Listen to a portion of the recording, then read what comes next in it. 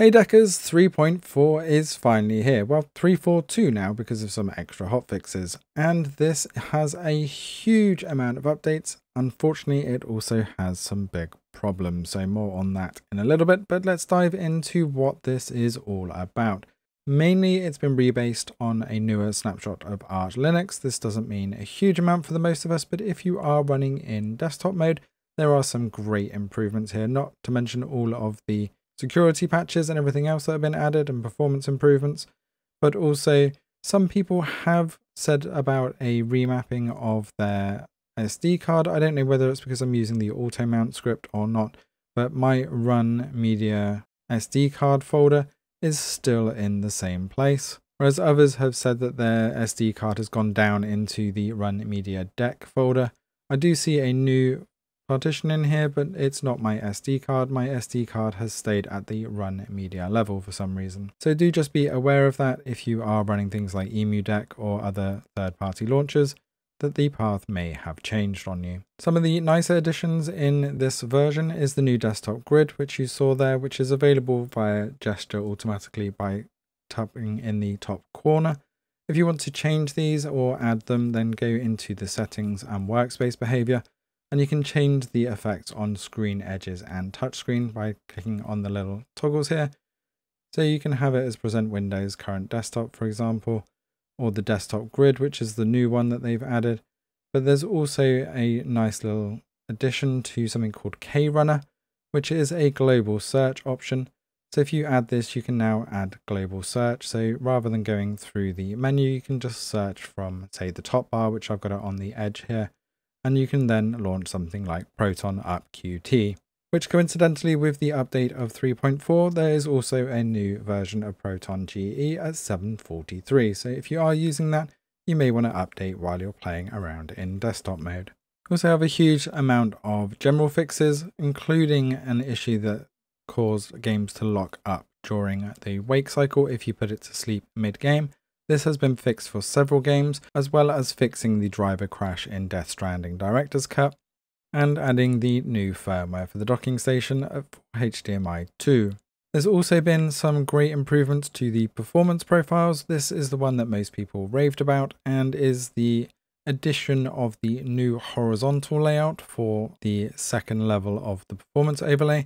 While this is a great addition, unfortunately there is something missing. As you can see here, we've got the new horizontal layout at the top. Unfortunately, unless you now go into the third level of the performance overlay, the frame time number is no longer visible in the second level of the HUD. I don't know why they changed this or why they omitted it, but for some reason when you're looking at the horizontal layout, the frame time number that you normally see, this millisecond number on the bottom right of the graph here, is no longer visible. They've also added the allow tearing option, which I'm not entirely certain what this does, but it's a nice addition if you want to be able to allow tearing in future. There has also been some great improvements to storage. This is a fairly big one if you're using multiple external storage drives. This also has enabled the new trim operations, which should increase the speed of your SD card operations, especially on the A2 series. We're getting lots of reports that this is fixing a lot of the slow SD card issues, as well as now if you have an external storage of an ext4 format, it will now automatically be installed. So if you have NTFS format storage like me, after reboot, half the time you need to go back into desktop and re-hook up the Steam library for that drive for it to be recognized again. If that was formatted as ext4, that should auto mount in future. They've also disabled kernel, DualShock 4 and DualSense trackpad emulation when Steam is running. Unfortunately, this hasn't fixed the issues where it does not recognize the PS4 trackpad in games on the touchpad. We're still waiting for a fix on that one, as well as some great fixes for the 8BitDo wireless controller dongle and other fixes for third-party controllers. They've also fixed a long-standing issue with the default audio device would display echo cancel sync, and it would stop working, so hopefully you should no longer have to go and fiddle and unmute that, as well as some crackling issues on the audio as well. So that's all the great stuff. Unfortunately, we do have a few bad things that come with this update as well. If you were a big fan of Divine Knockout, DKO, like we were, very recently got into this game.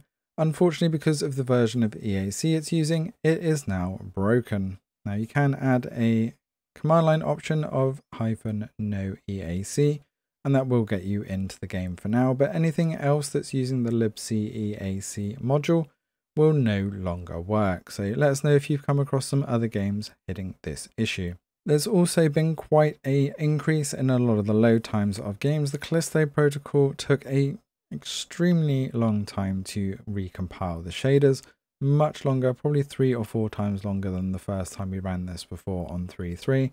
So do be aware that multiple games are taking 2 to 3 times longer on that initial launch, as well as having some issues either on the very first time running. Looking at you, Need for Speed Unbound, that still crashes the very first time you run it, so do make sure you run a game a couple of times before you think that there is an issue, as it may just be clearing out some old caches. A big one for me and a huge annoyance, as you can see, I've got nearly 4 hours on Midnight Suns.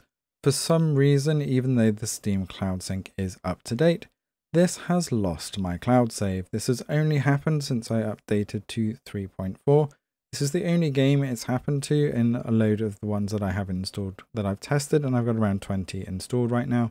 But Midnight Suns, no matter how many times I restart it, does not allow me to pick up my saved game. So I've lost around 4 hours of gameplay here, and I'm not happy about it. Let us know in the comments below if it's happened for you for Midnight Suns or any other games, as I think this is a huge problem. I'm very surprised that Valve released this update this close to the holidays, as I'm sure that there's going to be some other issues that come up. Let us know in the comments below what you think of the 3.4 update, whether you've been encountering any of the issues that we've seen, or whether you are just happy that you're getting the new horizontal layout and a bunch of other fixes. Thanks for watching, and see you in the next one.